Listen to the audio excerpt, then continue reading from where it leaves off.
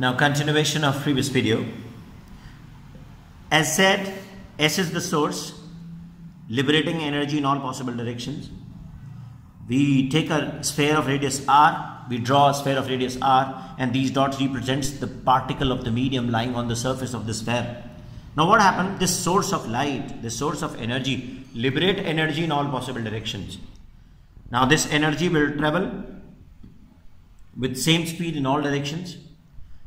Then what happened? All these particles will receive energy from S at the same time, because the distance is same and the speed with which the energy is traveling in all possible directions is same. Now we all know medium particles vibrate. Now what happened? As soon as these particles receive energy, they start vibration. They go ahead, they return and go to back side as well. Now here what happened? They move in forward direction and then come back, then go in backward direction as well. It means these particles of the medium are vibrating in same phase. And check these medium particles are lying on a surface. Then this surface is actually wavefront.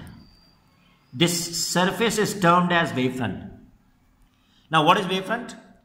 If the particles of the medium are vibrating in same phase, then a surface drawn joining all the particles of the medium that are vibrating in same phase is termed as wavefront.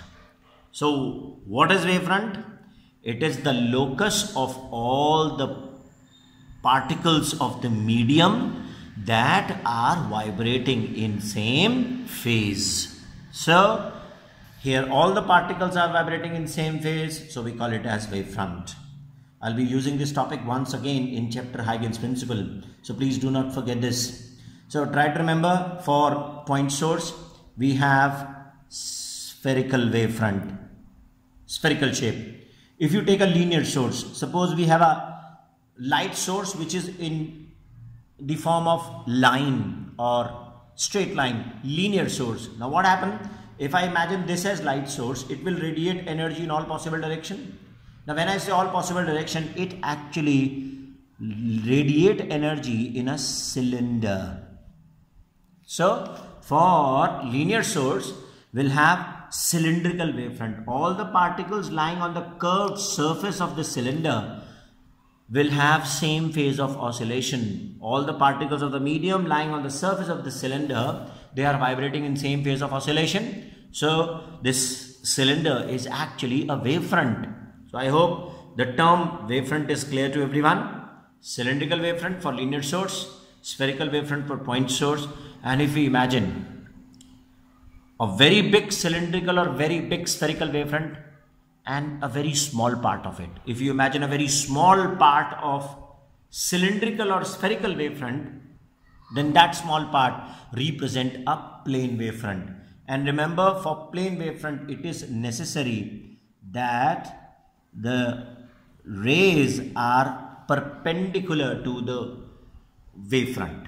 So if light rays are parallel to each other, then the wavefront will be a plane wavefront. So in general, there are three types of wavefront: spherical, cylindrical and plane wavefront. Point source, spherical wavefront; linear source, cylindrical wavefront; and for parallel rays, parallel light rays, we have plane wavefront. Now I'll be using the concept of plane wavefront in the topic which we were discussing. Now coming back, now visibility is there. Now transverse nature of EM wave. Let us consider a plane electromagnetic wave propagating along x-axis. The wavefront will be a plane. Check, word came. Wavefront will be a plane 1, parallel to YZ plane, figure below, I will be drawing that. For any position of wavefront, electric and magnetic field vector will be 0. To the right of wavefront, while to the left of it, its value depends on, it's not the values, while to the left of it, the values of vector E and vector B depends on X and T, but not on Y and Z. Now why not on Y and Z, and why it only depends on X and T? Let's have a look. Now, to discuss the same, I'll take X, Y and Z axis.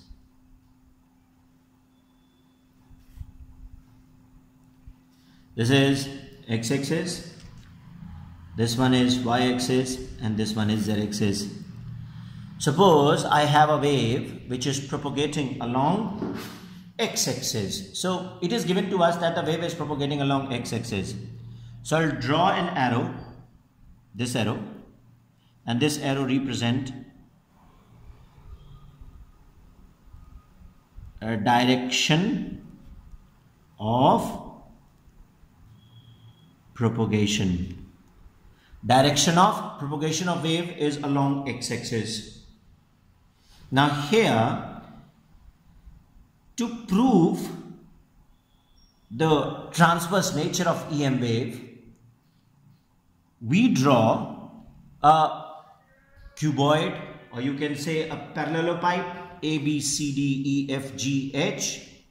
How? Just have a look. Suppose this is the left face. This diagram is pretty simple. You all can draw it very easily. Then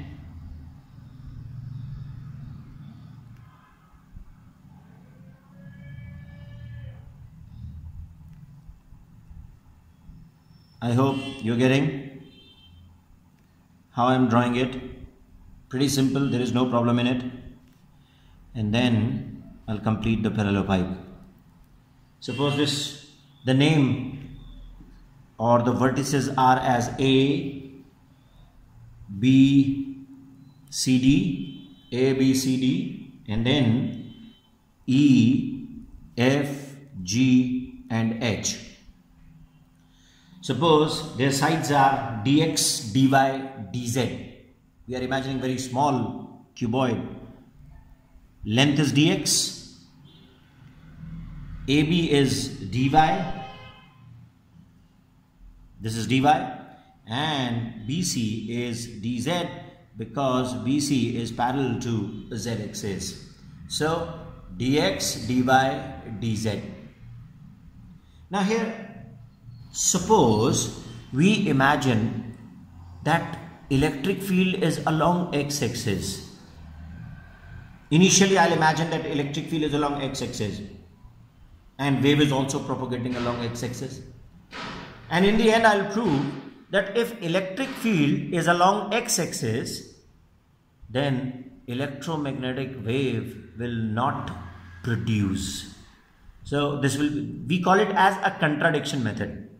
Initially, we imagine wave along x-axis, and then we take electric field along x-axis.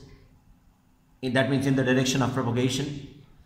And in the end, we'll prove that if electric field is along x-axis, then wave will not propagate, or there is no electromagnetic wave.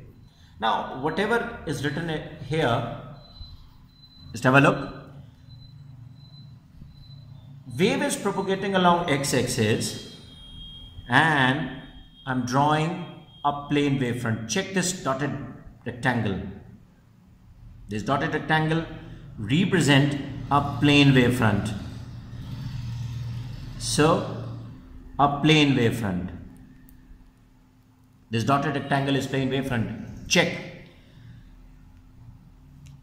To the right of this wavefront, electric and magnetic field will be zero, because wave is still at the position, wave is at the position E, F, G, H and not ahead. So to the right of it, the values of E and B are 0, while to the left of it, the value of E and B depends upon X and D, because we are imagining wave moving along X axis and not along Y and Z axis. I'll continue in the next video.